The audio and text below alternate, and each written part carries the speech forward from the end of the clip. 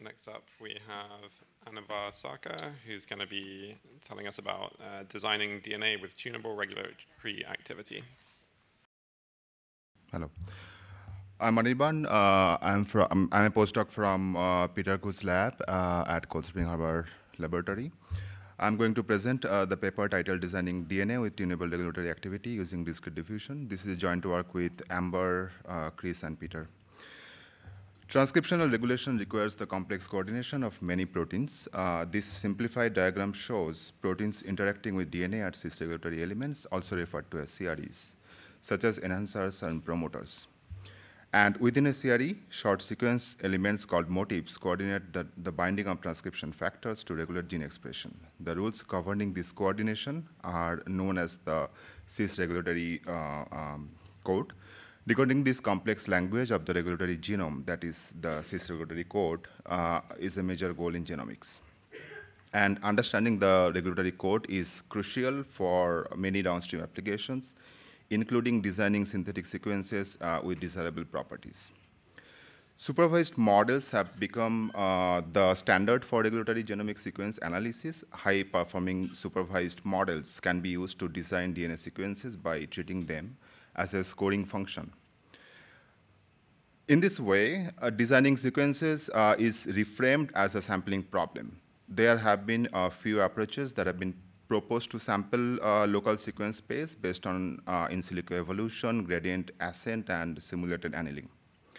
By contrast, generative modeling of DNA sequences offers the chance to globally sample sequence space, but it is still in its infancy. There have been attempts such as GANs, deep exploration networks, and more recently with DNA language model. Yeah. Generative modeling for regulatory DNA sequences is quite challenging. So while VAs, GANs, and LLMs work so well for protein sequences, they often struggle with regulatory genomics. That's because regulatory sequences are characterized by high variability in their positions, their lengths, and compositions. Evolutionary constraints are not imposed at the sequence level, but rather at the functional level. Diverse arrangements of strong and weak motifs can produce the same functional outcome, which means that regulatory DNA can drift quite a bit, so they are quite diverged across species. Second, the challenges of modeling non-coding DNA are further compounded by a significant class imbalance. Important regulatory sites are relatively sparse and scattered among seemingly random nucleotides. So when training generative models using reconstruction-based losses or even language modeling objectives, this extreme class imbalance of information means that the model is tasked with predicting uninformative nucleotides at most positions, which can only occur by definition via memorization. Third, the relationship between DNA sequence and cellular behavior is highly complex.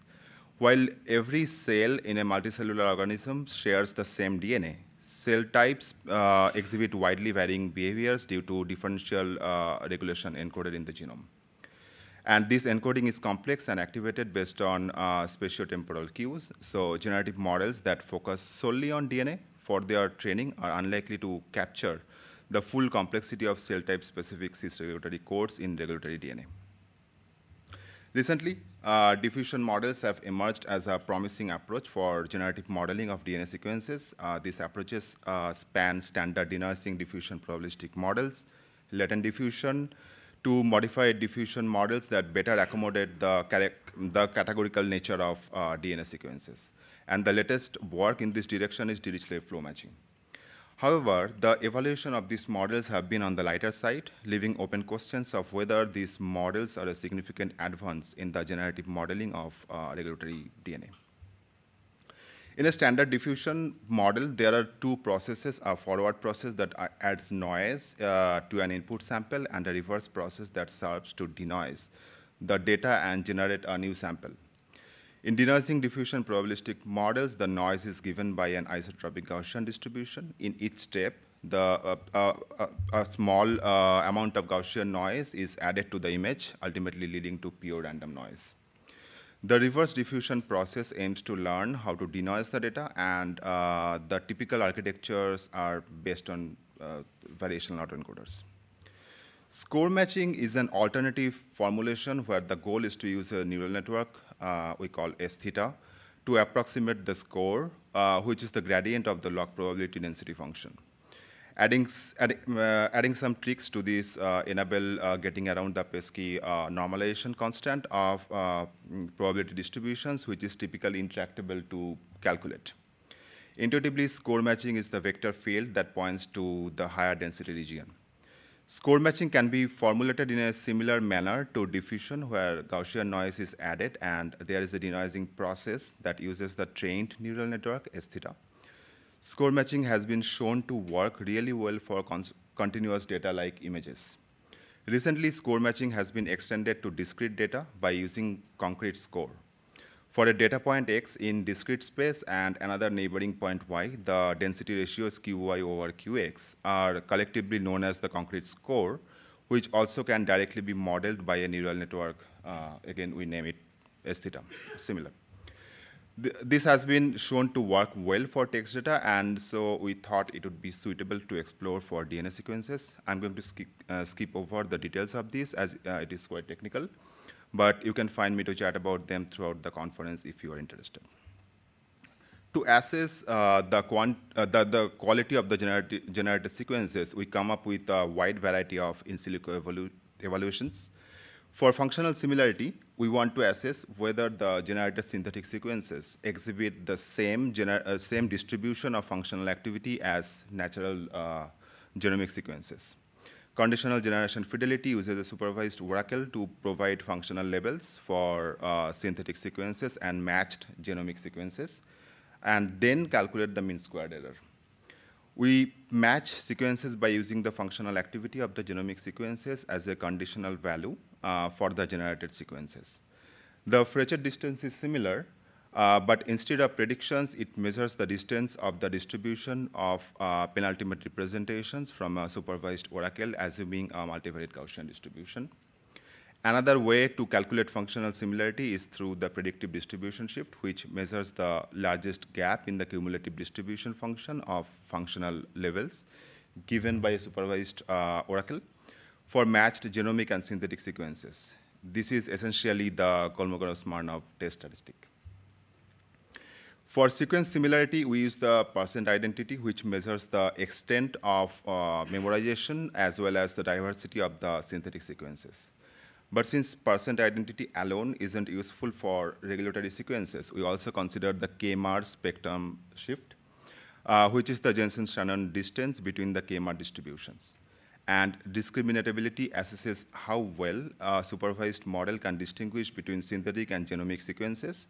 This method is analogous to a GAN discriminator, but applied in a post-hoc manner. Ideally, we would like to see low percent identity and low K-Mars spectrum shift, which indicates similar K-Mars within the regulatory DNA, but not through explicit memorization. Also, we want the discriminatability to have an AURC of 0.5, which means that the synthetic DNA sequences are similar to the genomic sequences. Compositional similarity aims to evaluate whether synthetic sequences contain key elements of regulatory DNA, particularly motifs and their grammars. First, we conduct standard motif enrichment analysis using a database of known motifs, and we also examine their co-occurrences. We also analyze functional motifs identified through attribution analysis, such as gradient shape, that allows us to assess the composition of functional motifs that might not be present in existing databases. Furthermore, we also deployed an attribution consistency metric to quantify the consistency of patterns within a population of attribution maps. We benchmarked D3 using an established dataset for diffusion models, which is based on the conditional generation of human promoter sequences. The conditioning is based on case-seq data, an experimental technique that measures transcription start site activity, which serves as a proxy for expression levels. Here, the sequences are 1 KB long, and the case-seq track is also 1 KB long. In this benchmark, previous diffusion models have been evaluated using conditional generation fidelity. The original study was Dirichlet diffusion score matching, in short DDSM, by the Zhou lab, and they incorporated other approaches, including bit diffusion and D3PM. More recently, Dirichlet flow matching improved upon DDSM. Here, we further expanded the benchmark using D3 models, using CNN used by previous methods, and a transformer to see if we could do even better by using a more expressive model. Our results demonstrate that D3 with transformers produces sequences that are not only diverse, but also functionally similar to natural promoters with a lower MSE and similar predictive distribution shift. These synthetic sequences also exhibit motif distributions that closely resemble those found in natural promoters, but the sequences are not being memorized. This suggests that D3 effectively captures the complex patterns and functional characteristics of human promoters, at least through the lens of the supervised oracle. Next, we benchmarked the diffusion models using a fly enhancer dataset, which is based on the StarSeq assay from the Stark lab. It consists of 249 nucleotide long sequences, each associated with 2 scalar enhancer activity values corresponding to a developmental promoter and a housekeeping promoter. We trained both our D3 model and the Dirichlet flow matching, in short DFM, model using the same two base architectures, CNN and a transformer. In our approach, we simultaneously conditioned the models on both activity values. Our evaluation on the fly enhancer dataset yielded consistent values, consistent results with our previous findings. D3 generated sequences exhibited a higher efficacy in their function.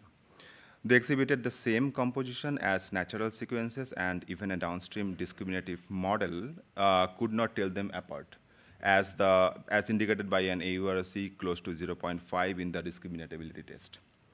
Together, this reinforces the effectiveness of D3 in capturing and generating regulatory genomic sequences. Next, we investigated whether the synthetic sequences provide additional information that can benefit a supervised DNN as a data augmentation. To test this, we systematically reduced the size of DeepStar training set and then added synthetic sequences generated by different diffusion models. The results were encouraging. Even when using the full training set, adding synthetic sequences from D3 improved the performance of a freshly trained DeepStar model. This suggests that D3 synthetic sequences provide greater genetic variability while still encoding meaningful cis-regulatory information. Moreover, the benefits of augmentation with the D3 generated synthetic sequences were even more pronounced in the small training data regime. Next, we investigated the model's potential to generate sequences with task-specific activity levels. We tested their ability to generate sequences with predetermined activity levels for 2 different tasks, developmental and housekeeping promoters. We looked at different cases with same activity levels and high activity in one task and low in the other. The results show that our D3 TRAN excels at generating sequences that closely match the intended activity levels, irrespective of whether the activities are similar or different between tasks. This indicates that D3 has captured meaningful biological patterns and can apply them to create synthetic sequences with desired properties. In this study, we extended score entropy discrete diffusion to DNA sequences and performed extended evaluations of the generated sequences. However, many of our evaluations rely on in silico oracles to provide levels of generated sequences. This just evaluates how well the generative models align with the supervised oracles. So if generative models learn cis-regulatory codes that are better than supervised oracles, this cannot be properly assessed. Also, we are largely interpreting the cis-regulatory codes from synthetic sequences through either existing bioinformatics tools or attribution analysis using a supervised oracle. If the generative model is learning better or more expansive cis-regulatory codes, we cannot assess this. Another limitation is that biology often lives in a small data regime, and it's unclear to what extent diffusion models can work well in such regimes. We are actively exploring this as well. Moving forward, we have several open questions. What benefits, if any, will generative models for DNA provide over the more prevalent supervised models that have already been proven to be quite useful? What new applications can generative DNA models help accelerate? We don't necessarily have good answers for these open questions yet, so if anyone in the audience has any good ideas, I would love to hear what you think. I would like to thank everyone in the lab for short and long technical and non-technical discussions at some point that improved my understanding on diverse topics. A special thanks to Amber and Chris for their great help in this project. Finally, I thank Peter for constant support, guidance, and encouragement during my time at the lab. My fellow postdoc, Jessica, will present a spotlight talk on genomic deep learning with knowledge distillation this afternoon with poster number 6 and ID 60, I guess. Please check them out. Check that out if you like. Yeah, thank you.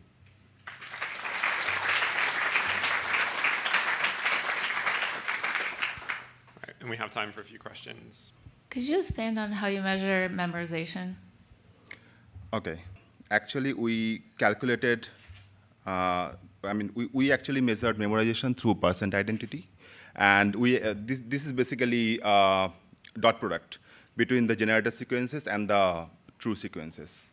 And while this is not very good representation of like quality measurement of the generated sequences, but this is something, yeah. If you shift something by one nucleotide, would that be captured? Come again, please. If I shift a sequence by one nucleotide, would it be captured in this metric? Yeah. It should be captured. So it captures. So it doesn't have the biological insight.